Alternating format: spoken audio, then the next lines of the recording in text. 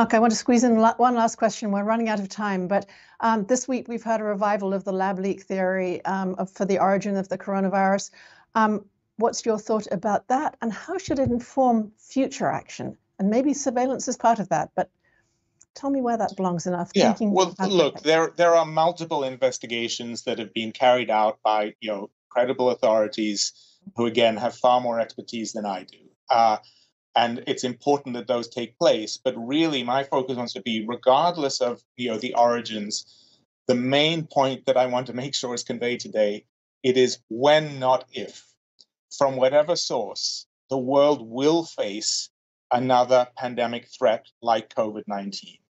And so because we know that's going to happen, it makes complete sense. It is a very, very cheap insurance policy to be collectively putting together that $10 billion a year from wealthy countries that would be that global insurance policy.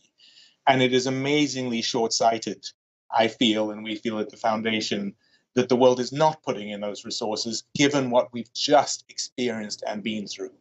And so, if there's one single message I want to take, certainly as a philanthropy, we will do what we can.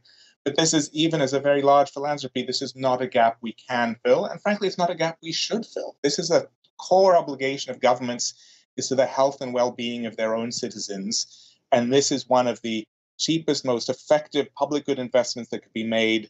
It's in the national interest, it's in the global interest, it's in everyone's interest. And, we will keep raising our voice, but hopefully we will hear governments and others respond, because we need to make sure that a disaster like COVID-19 does not happen again at the scale it did.